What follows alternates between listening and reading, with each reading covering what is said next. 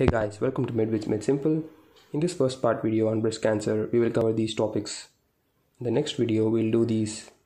But this video gives the fundamental idea you must have for the next video, so make sure to watch it till the end. You can learn photography, graphics, music, creativity, art, and much more on Skillshare. Use the link in description and get 1 month free trial and 30% discount if you decide to buy later after the free trial ends. Learn a new skill and upgrade yourself with Skillshare. Make sure to check out my brand new t-shirts on Etsy. The link is in description. Use the promo code TheFamousLion for 10% discount. Hurry up and you're gonna love it.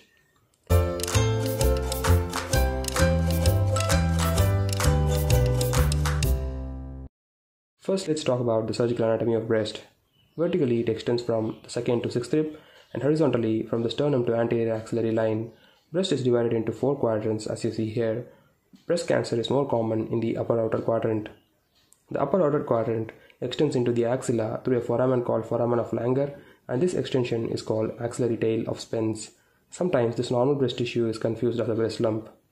Breast has 3 parts: skin, parenchyma, and stroma. The skin covering the breast has 2 special features called nipple and areola. Nipple is the central projection, and areola is the hyperpigmented area around nipple. The parenchyma of the breast is made of ducts and lobules. Here you can see the lobes of the breast. There are about 15 to 20 lobes in each breast. In each lobe there is a cluster of alveoli which produces milk, and the milk is drained by a lactiferous duct. As you can see here, this is the lactiferous duct which drains milk from the alveoli, and near the end the lactiferous ducts form a dilatation called as lactiferous sinus.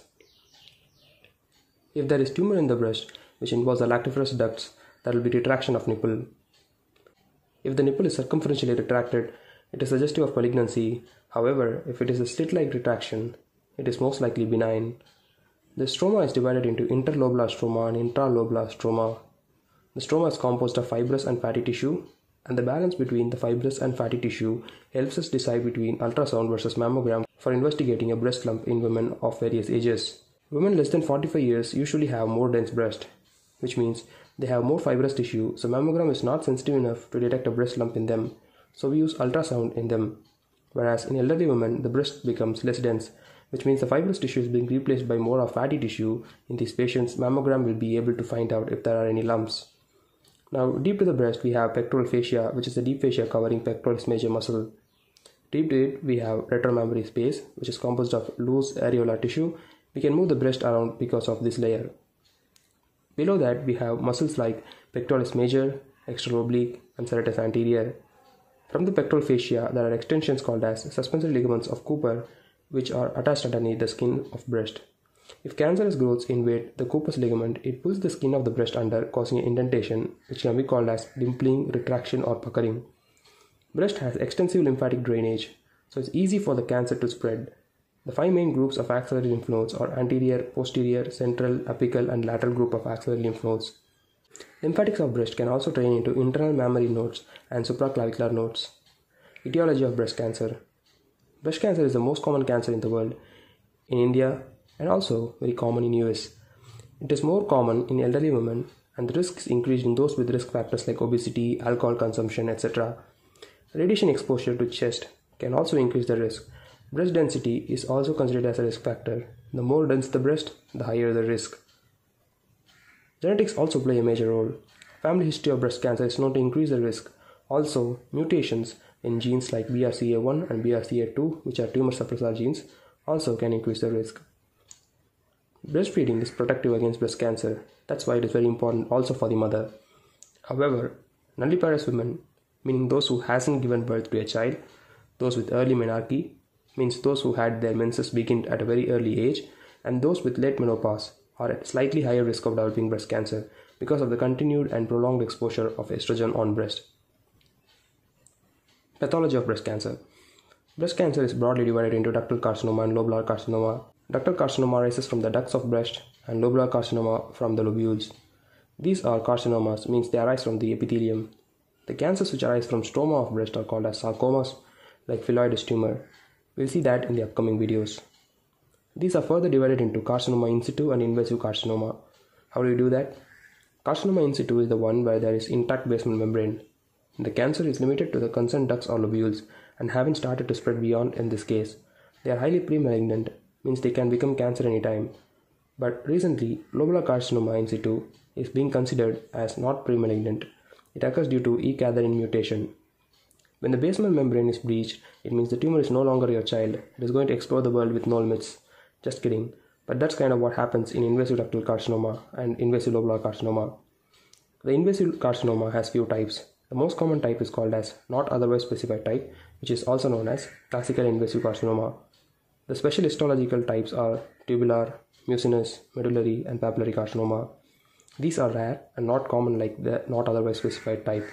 Now there is a type of cancer called inflammatory carcinoma, which is considered as stage T4D, which means it is advanced type. The breast appears like orange skin in this condition, so it is called as peau d'orange appearance. It is a misnomer because there is no inflammation actually, just appears like inflamed orangish skin, and it occurs because of infiltration of the subdermal lymphatics by the cancer cells. Now molecular classification of breast cancer is done based on hormone receptor status. There are special stains to look for these hormone receptors such as ER means estrogen receptor, PR means progesterone receptors, and HER2/neu receptors in the cancer cells. Based on that, we can classify breast cancer as luminal A type, which is ER positive, PR positive, but HER2/neu negative. This type, the luminal A type, has the best prognosis.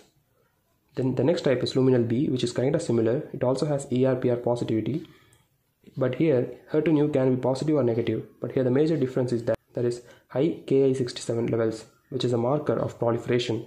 Highly proliferative tumors have high Ki67 levels. The third type is called as HER2/neu enriched type, where the ER and PR are negative, whereas only HER2/neu is positive. Basal type is also known as triple negative breast cancer, where ER, PR, HER2/neu all are negative. This has the worst prognosis. So luminal A type has the best prognosis, whereas the basal or the triple negative type has the worst prognosis. Now clinical features. Patients usually present with a swelling, which they could feel themselves at times, or detected upon routine examination or mammogram. Some patients may present with bloody nipple discharge. However, there can be other causes for bloody nipple discharge too, like a papilloma in the duct. It is commonly painless. However, some patients may experience pain. Nipple retraction can also occur. As I explained already, circumferential retraction is more suggestive of malignancy. There can be some complications like ulceration, means the tumor can develop into ulcer because of the insufficient blood supply and superimposed infection. There can be fungation, means fungating growth on the breast can occur. It can spread to lymph nodes and can present as axillary swelling or sometimes inapparent swelling found out on examination. There's a cool technique called sentinel lymph node biopsy. I'll talk about that in the next video. Breast cancer can spread to other organs like bones, especially the vertebrae, liver, lungs, brain, and ovaries. Metastatic cancer of ovary is called Krukenberg tumor. Cancer from breast can spread to the vertebrae by the Batson plexus of veins, which is valveless, means there are no valves in these plexus of veins, so the cancer cells can just drop from the breast to the vertebrae. So in this video we saw all these. In the next video we will see all these, so make sure to subscribe. It will be really kind of you to hit the like button if you found it helpful. You can download the lecture slides, the link is in the description. You can learn photography, graphics, music, creativity, or much more on Skillshare. Use the link in description and get 1 month free trial and 30% discount if you decide to buy later after the free trial ends. Learn a new skill and upgrade yourself with Skillshare. Make sure to check out my brand new t-shirts on Etsy, the link is in description. Use the promo code TheFamousLion for 10% discount, hurry up. Click here to watch the next video. You can watch the whole surgery playlist here. Buy my t-shirts here. And here on Vids Made Simple, you can learn longer concepts in med school in simplified ways to make it less boring and save your time. So subscribe right now. I'll see you in the next video. Adiós y muchas gracias. Thank you very much.